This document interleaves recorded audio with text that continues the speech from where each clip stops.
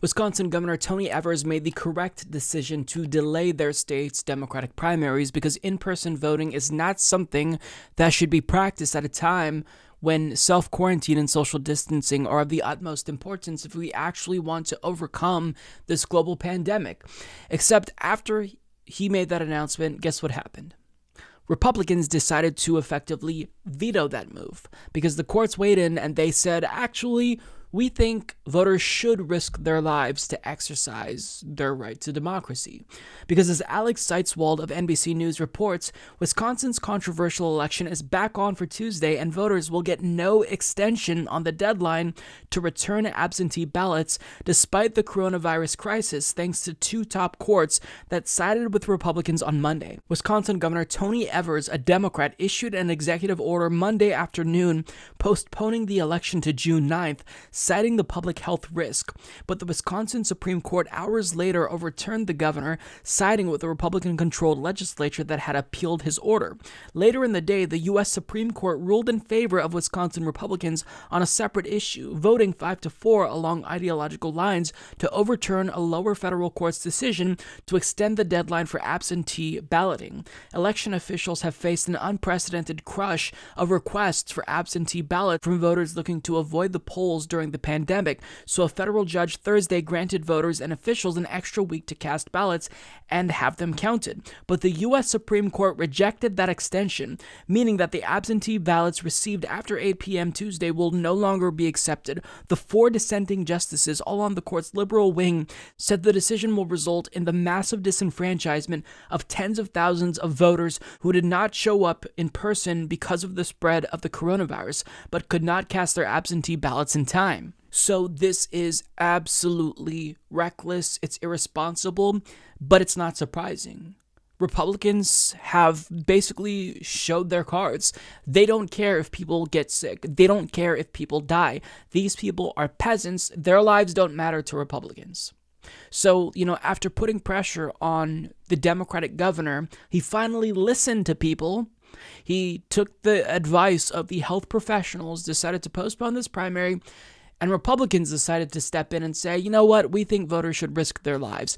Now, let me remind you what happened the last time when the Democratic Party irresponsibly went on with primaries. In fact, the Republican governor of Florida, Ron DeSantis, decided to allow voting to continue. This is what happened after March 17th when people voted on Super Tuesday 3.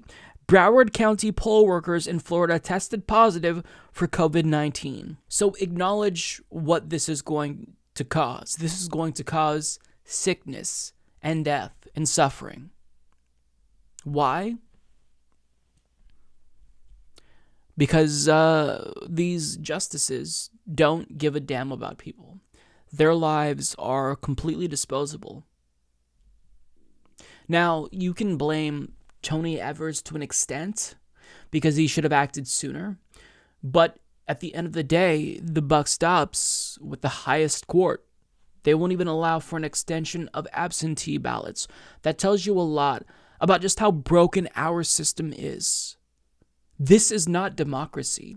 This is voter suppression in its highest form. Because if you're telling people they have the right to vote, but they have to risk their lives to vote, that's not democracy. That is not democracy. In authoritarian regimes, when people are intimidated into voting, we don't call that democracy, so we can't call that democracy in this instance when it happens at home. You should never have to choose between your health and safety and exercising your right to vote. You can extend the deadline for absentee ballots. You can institute vote by mail. They're choosing to not do that because they don't care about people. They don't care that people are going to die because of this.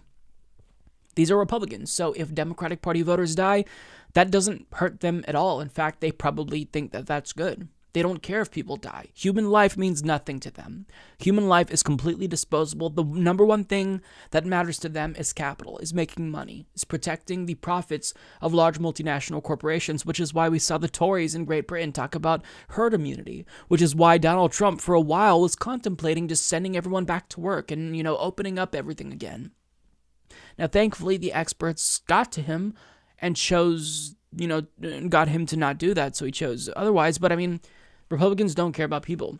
this shouldn't surprise anyone. They are a death cult at this point, and I need people to acknowledge how serious this is. We don't live in a real democracy. I don't think you could really argue that we lived in an adequate democracy because, we don't really have that much say over policy outcomes. We barely get to choose, who wins because we have the media doing nonstop propaganda at the behest of their corporate advertisers. So this is just another nail in the coffin of democracy, and it's really sad. This is serious. So I don't even know what to say in this situation. People are still going to risk their lives to come out and vote, and some people are going to get sick and possibly die because of this. And Republicans just don't care. Now, to be fair, Democrats don't really care as well. Tom Perez is trying to dissuade states from postponing their primaries, right?